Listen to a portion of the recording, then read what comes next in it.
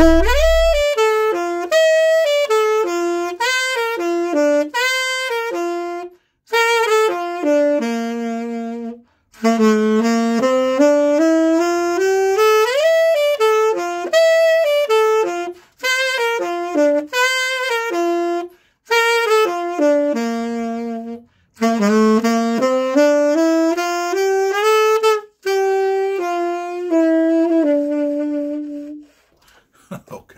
All right, ladies and gentlemen, I know I'm a little bit late to the game, but here we are, Careless Whisper, one of two of the most popular, by far, sax riffs that you can play on saxophone.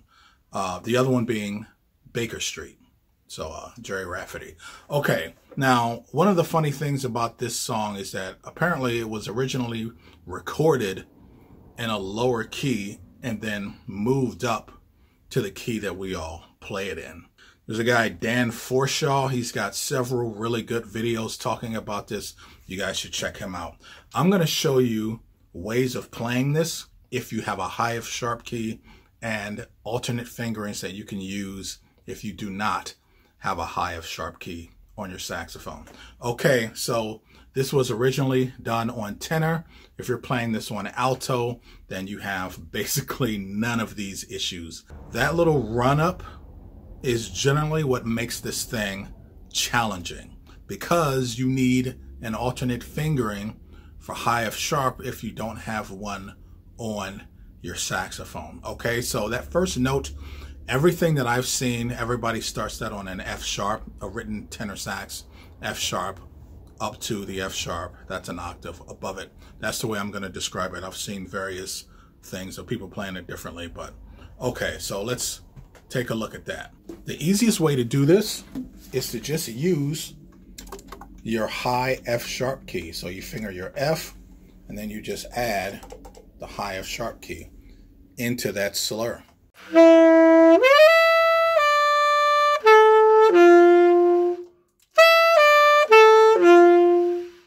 The most common fingering for a high F sharp, for those of you who do not have a high F sharp key on your saxophone, is to use the front F with the side B flat.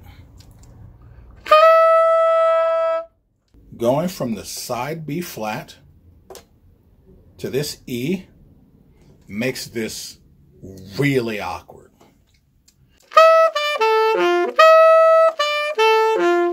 I don't know anyone that plays it like that. So the first alternate fingering I'm going to show you is going to be 1, 3, 4. I call this a split F, and then add the E flat key. You don't need the E flat key, but it just gives it a little more punch. Another fingering that's very close to that is 1, 3, 4, low C, and low B flat.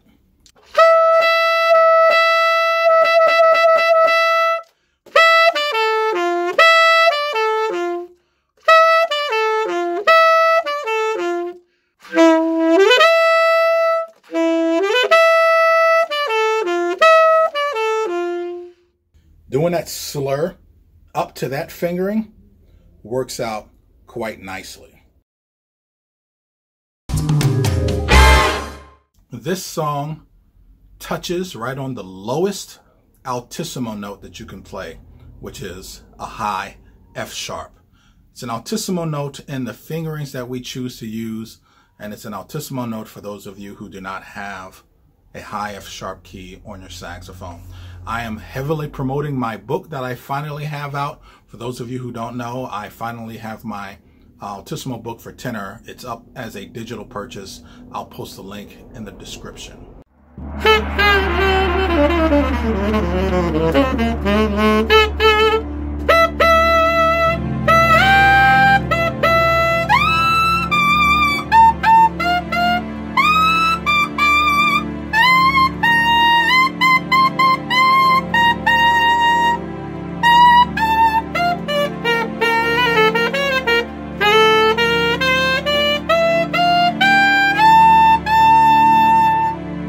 Heavily promoting the book.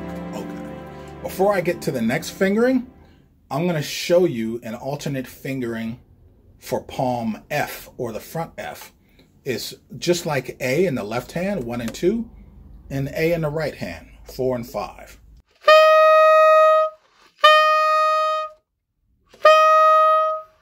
In order to go to F sharp, all you do is lift the 2 key. So you have 1, 4, and 5. Piece of cake, man. If you use this fingering with that run up, you may get something that sounds like this.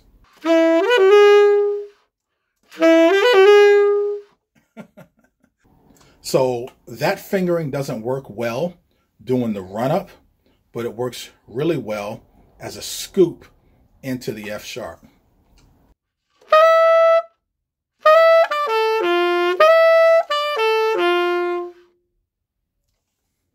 Some people just decide to completely leave that run off of it. I don't think you should do that, but I've heard people play it a whole bunch of different ways. And I cannot tell you how many times I've been on a gig playing Freebird when someone shouts out, "Play Freebird." Okay. But I really like this song, but I don't play it very often. In fact, I only really play it when no one asks for it. And then you bust into it and it's like, oh, I forgot about that one, of course. All right, ladies and gentlemen, that's all I got for you. But I want to take this time to plug the next videos that I have coming up. And I want to do like a whole series of basically finding the Altissimo stuff that people struggle with, and then give you guys a whole lot of helpful tips on how to negotiate through that. So Baker Street is coming up next. And I'm also going to explore this thing on tenor. I've been looking at this. This is the Crescent Sonata for alto, but playing this thing on tenor requires a whole lot of new brain effort, to say the least. I'm also going to explain that whole Kaizen thing that you've been seeing at the beginning of my videos. Japanese 2 words, Kai and Zen put together. I'll explain all of that stuff and how it applies to making sure that you have an excellent practice routine, because we still have a lot of time to practice. So when this is all pushed behind us and over and done with, you want to be amazing, come out and start getting back to it. All right, ladies and gentlemen, that's all I got for you. Thanks for tuning in. See ya.